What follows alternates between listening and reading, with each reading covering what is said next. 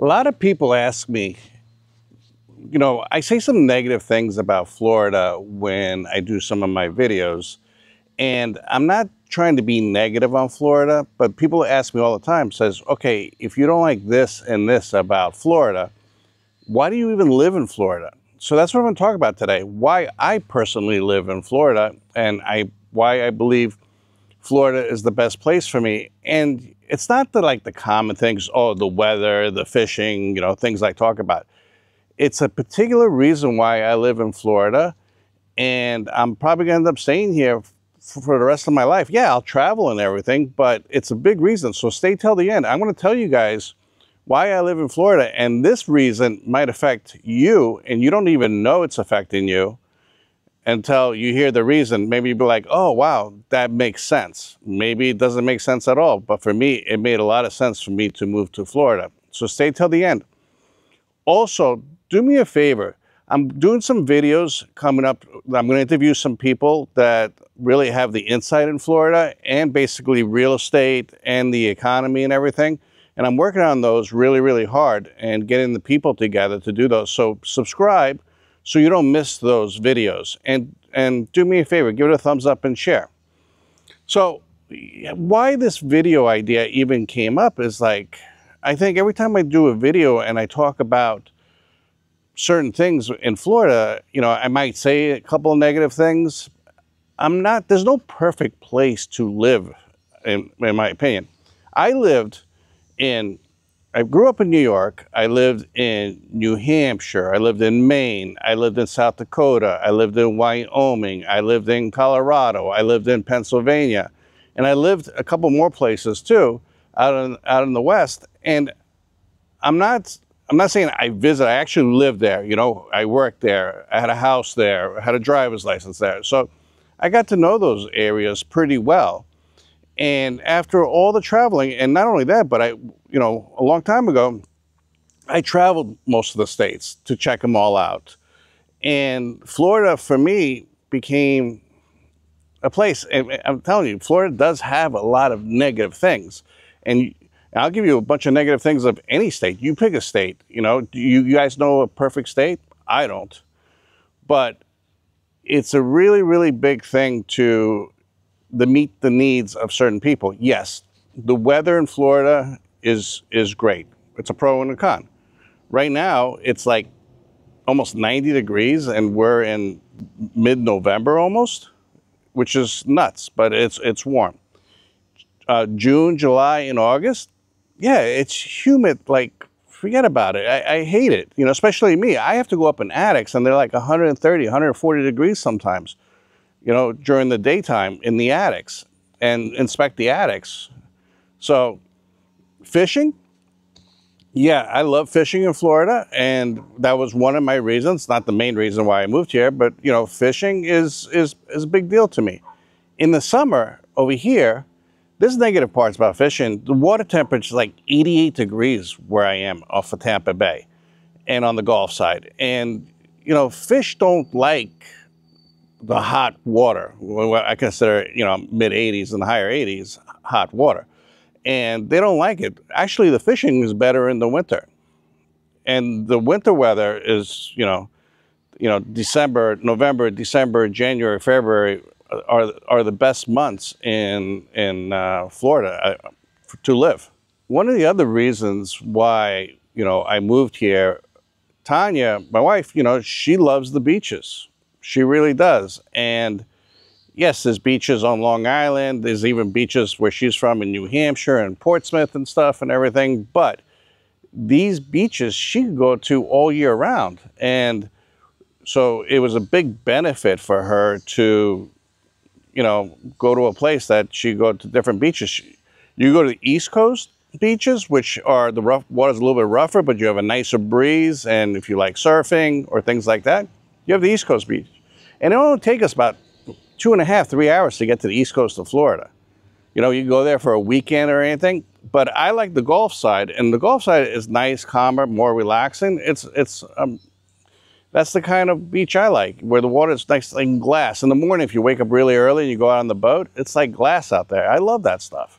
One of the benefits of living in Florida for me is no state income tax. But I could counter that. There's no state income tax, but I get killed in car insurance and homeowners insurance. It's just not just me, but this video is about me, why I live in Florida. But for everybody, you know, you're saving on income taxes compared to some other states, but you're also paying 3-4 times the amount for car insurance and homeowners insurance. Like it got to the point that it's just stupid how much insurance is. And people like on car insurance, they're like, oh, what's your monthly payment for car insurance? It's not even what do you pay yearly. And a lot of insurance companies around here won't even give you a yearly policy. You know, like I'm trying to get a yearly policy and they're like, no, we could give it to you for 6 months, because they don't know what's going to happen here in Florida within 6 months. And they want the opportunity to raise your rates 20-25%. And what are you going to do? You need to have car insurance and homeowners insurance. I pay a ridiculous amount, but you know, but that's, if you have a mortgage, you have to have homeowners insurance. But you know, if you don't have a mortgage, you go what's called bare. Or you know, what I recommend people, and I'm not an insurance agent, but what I would do is go what's called a la carte. You know, if your house has never been flooded, hasn't been in a hurricane damage or anything, and you just can't afford the regular premium, talk to your insurance agent, see if they do anything called a la carte. You know, do fire, theft, and liability, the most common things. You know, talk to an insurance professional. But yeah, there's cons in Florida. Outdoor recreation stuff. Yes, I mean, I golf, I'm horrible at it, but fishing, I fish all year round. You know, it was a big joke between me and my wife. She's like, how long you want to stay in Florida for? I was like, let's just go during the fishing season, because I moved here in 2009 and full time, but we had a place before that. I think we bought in 2004, 2003. And I said, let's just go and stay in Florida during fishing season. And she didn't realize it because coming from the Northeast. I was like, when does it end? I said, December 31st. And then she said, when does fishing season start? I said, January 1st. So it was like a joke between us. So, but she came down here, believe it or not, kicking and screaming. And one of the big things for her was her family. She didn't want to leave her family. But now that we live in Florida, we actually see more family now than we did before. They could be living 10, 15 miles away from us or even shorter. But now they'll fly to Florida because of the weather and the beaches and the restaurants and, you know, just getting away from the ice and the snow. So now we actually see them longer because they actually stay with us. So now, if you're trying to convince my wife to leave Florida, she would go kicking and screaming. You know, she won't leave Florida. But when she first moved here, she was like, you're counting the days, because I told her, let's try it for a year or two. She was literally counting the days of when she could leave Florida. But now, you know, she has friends, you know, she has a really good job that she enjoys, and we have a good lifestyle on the boats, whatever. So that's another reason why we stay in Florida, is because we built a life here. And now, since we moved here, a lot of our family has moved to Florida too. So now they're 5 minutes away and we get together all the time. Up north, you know, when it gets cold, people don't want to do things. They just want to stay in where it's warm. Another reason why we love Florida is just things to do. And we go on the boat. We can go to Disney. We can leave in the morning, go to Disney, and come back in the afternoon. I live in Tampa area, in Tampa Bay. Disney is about an hour and a half away. Spend the day there, or we go to Cocoa Beach, you know, or go to the Space Center, or go. There's just so much, you know. We got SeaWorld or Busch Gardens right here in Tampa. So there's tons to do. So on the weekend, when it comes Fridays, we could say, hey, what do you want to do this weekend?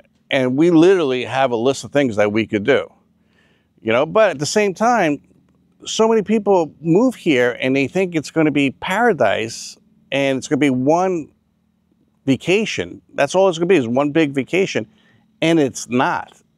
So when we came down here before and we stayed 3, 4, 5 days, yeah, it was one quick vacation. But when we moved here full time, it was just the same as when we lived up in New Hampshire, New York, or any of those areas. It's just every day was a grind. We worked. And then on the weekends, we figured out what to do, or we had to do things around the house. So if you're thinking that you're going to move to Florida, it's going to be one big vacation, it's not going to be. But one of the things why we love Florida is because literally we could plan on things to do and places to go. Another reason why we love Florida is because we like to travel. We go down to the Bahamas. We like to go on cruise ships. And, you know, we were doing it before, but when we were in New Hampshire or New Jersey, we would have to fly to Florida, stay in a hotel, you know, get to the cruise ship and, you know, go on the cruise and come back, stay in a hotel, pack up, and then fly back home. It was a little more of a hassle. Right now, we could be like, seriously, we could say on a Thursday, say there's a cruise going out of Tampa, we could say, hey, what do you want to do this weekend? Oh, let's not go to Disney. Let's go on a cruise. We could literally drive to the ports of Tampa or Cocoa Beach over there and go on a cruise ship for 3 or 4 days. And believe it or not, back in the day, I don't know if they still do it, but you guys should find out. You would go to the cruise station the day of the cruise, like a few hours before, and say, hey, do you have any availability? And they were giving them out like it was nothing. Like have like a go bag and just say, okay, we're going to go on a cruise for 3 days to the Bahamas or something. Show up there and say, I want to book a trip, and you won't believe the deals that they were giving. I don't know if they still do that, but find out. Or, you know, other things that we could do over here. We could go down, take the ferry from Fort Myers down to the Keys and hang out at the Keys for a little while. That's what I'm saying. Why one of the biggest reasons we love Florida is because we can make a list of things to do. I'm going to talk to you about why I moved to Florida and why I need to stay here. And don't get me wrong, Florida has gone downhill a little bit, and that's why I'm negative on a few things. You know, the rise in insurance costs, you know, like I was telling, just the cost of everything. Houses is ridiculous. Everything. You know, Florida led the way in inflation. So it wasn't just me moving here. It was like freaking millions of people. We surpassed the population of New York. So I always say Florida's turning into one big New York. Every time I meet somebody, I say, hey, where are you from? Oh, New York. Where are you from? Oh, New York. So it's you know, it's crowded. There's definitely pitfalls. And comment below and tell me what you guys like Florida or you don't like Florida. But here's the biggest reason, okay? Living in New York, and then I went to Wyoming, Colorado, South Dakota, tried the Midwest, wasn't crazy about it. Went to Maine, went to New Hampshire, but here's the deal.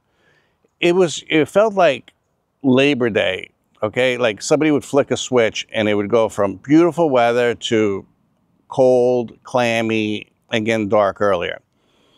And when it got dark in the winter, I went into hibernation mode.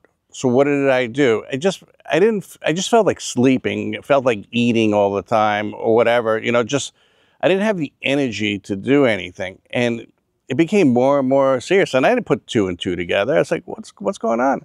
So I went to a couple of doctors and they say, you know what? You're lacking vitamin D. And I'm like, vitamin D? I never really, you know, knew about it back then. She's like, yeah. So go get these sun lamps that produce, imitate the sun, you know, take vitamin D, whatever they were telling me to do. So, you know, I did all the remedies that they were talking about. So, but it wasn't working. It's not like I could carry a sun lamp around with me all the time. It felt like 8 o'clock, 9 o'clock felt like it was midnight or something. And I wasn't, during the winter, I'm not saying I was depressed, but I wasn't feeling right. But when spring came and summer came, and then, you know, we lived on the water there also, you know, we were on the boat, I was fine. But winter came, I wasn't feeling that great. And over a few years, you know, we figured out what it was. So that's why we originally bought a place in Florida. So when I come down here, I would leave there where it was dark and I would come back here because don't forget, it stays lighter here in Florida longer than it does up, you know, up north. And then I was getting sun, I was feeling good. Then I would go back, I wasn't feeling that good. So I'm like, you know what? I can't do it anymore. Life is too short. So we moved down to Florida full time. And since I moved here, there's a lot of drawbacks, but I feel good during the summer, spring, winter, all year round. I feel good because there's plenty of sun. Okay, that's why they call it the Sunshine State.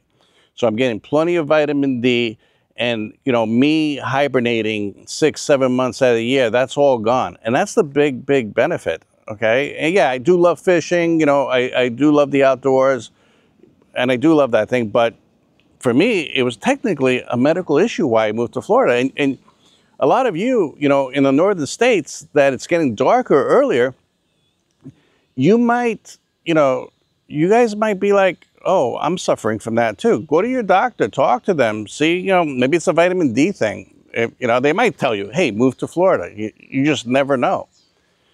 But that is why I live in Florida. The big reasons. I could give you a list of thing after thing after thing why I live in Florida. But the big reason is vitamin D. I need the sun. I need to be outdoors.